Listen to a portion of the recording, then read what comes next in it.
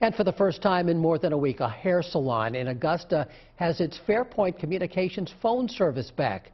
Jennifer Bately, the owner of Styling Salon Services on State Street, says she has endured a very frustrating week, making numerous phone calls to Fairpoint, even the PUC, hoping to get her service repaired.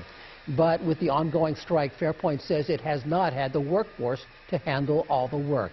Jennifer says her biggest concern is for the stylists who rely on phone service to make appointments.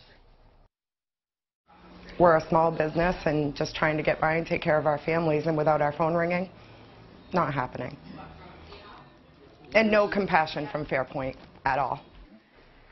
As we said, though, the service is back on. While we were there, 2 Fairpoint managers who are working the streets this week did show up and do the repairs.